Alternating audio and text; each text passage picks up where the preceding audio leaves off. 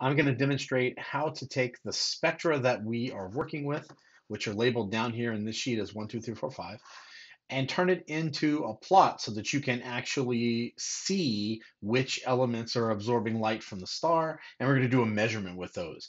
So each of these individual tabs has two columns. The first column is the wavelength, which is measured in angstroms. The second column has the name of the star. This is that's the head, the beginning of the column is the name of the star, and each of these individual numbers is the flux, and it's the relative brightness of the star. You'll notice that even though it shouldn't go above 1, it's a little bit noisy, so it just goes a little bit above 1, but that would represent 100% of the light, and 0 on the column B would represent none of the light from the star. We're making it to us, which means that that particular element uh, in in the spectrum would be doing all the absorbing. All right, let's do some plotting and maybe it'll make a little more sense about what I mean. First of all, this is a view only, and I'm going to want to make a copy of it. So I'm going to file, make a copy, and save this into my own Google Drive. I'm signed in to my drive right now. So I'm going to use my initials there and hit OK. So I get a copy of it. I don't need the original anymore and close that. Notice I get all 5 of them. So when you're making a plot in Google Sheets, the one on the left-hand side, the column of data on the left-hand side is your x-axis.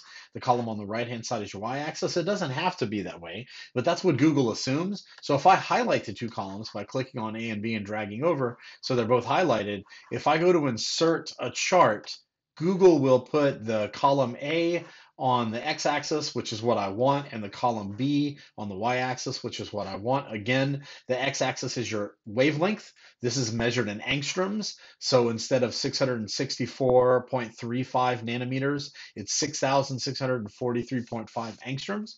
You can see a little dip right here. This is actually the nickel line, and this is the europium line. These are two that we're going to investigate. The nickel line is present here in a much more obvious way than the europium line. And you can see what I mean about the flux. It goes a little tiny bit above 1, sort of wobbles around. The data is a little noisy when you're looking really close to 1, but you can clearly see there's this nice little inverted bell curve looking thing right there, which is what you expect for an absorption feature. So we're going to change a lot about this graph.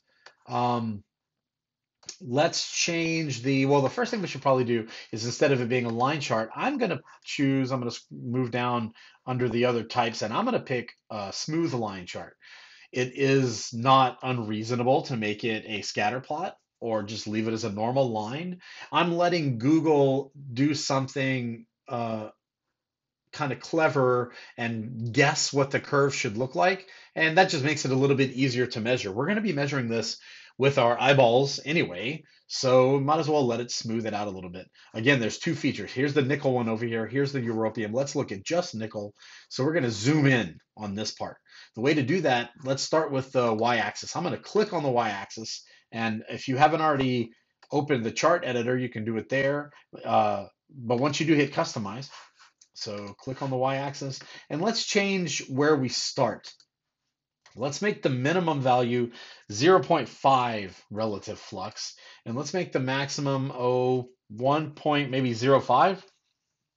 So it zooms in a bit, and then we're going to do the same thing on the x-axis. We're going to zoom in so that the let's see, where are we over here?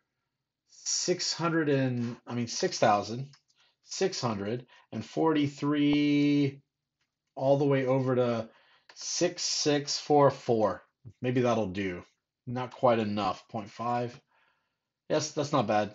And I'm going to play with it a little bit and get a 0.3 in there. Yeah, that looks good. And again, we're really interested in the inverted bell curve bit of this stuff, that V shape. Some other things which we should change. First of all, the title of the plot isn't the weird series of letters and numbers of the name of the star, by the way. This is a star from the Henry Draper catalog. That's the HD. And the numbers, what star number this was given when someone was doing this analysis. It actually could very well have been some of the famous astronomers that hopefully you've heard about before, like Annie Jump Cannon or Henrietta Swan Leavitt. Let's hope I'm going to say it was an Annie Jump Cannon star because I want to. But instead of versus wavelength, I'm going to put the name of the star and then the word spectrum. So it's HD 141,531 spectrum. And then the horizontal axis really shouldn't be labeled the name of the star. That should be called something like, well, I want to put relative flux. So how much of the star's light am I looking at? Again, it should never go above 1, but it's going to be a little noisy up there for reasons that are kind of not that important. Let's make it easier to read off the graph now that we've got X. The y-axis has a good label. If you want, you could, I mean, the x-axis, you could add in parentheses A for angstrom, so someone really knows, just in case there's some confusion. And you could zoom in some more horizontally or vertically, I guess, but I'm gonna leave it there. And I'm gonna click on the y-axis, and I'm gonna go, instead of this vertical axis menu under customize, I'm gonna go to grid lines and ticks. So again, you can always hit this little stoplight looking menu or hamburger looking menu, the three dots, go to customize, and everything that you can change is there. I'm under the grid lines and ticks. So what I'm going to do is I'm going to turn on the minor grid lines and the major ticks and the minor ticks. And then we're going to change, again, we're doing the vertical axis. Let's change the steps. Let's make it 0.5 and the number of minor counts, let's make it 4. So that when we, not 0.5, 0.05, sorry, y'all.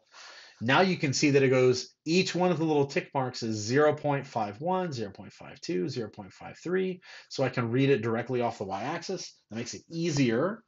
And so for the horizontal axis, we're going to, again, grid lines and ticks. Let's turn on all the things that make it easy to read. And then let's do 5 of these guys. But here the step count doesn't need to be as low. We're going to make it 0.1.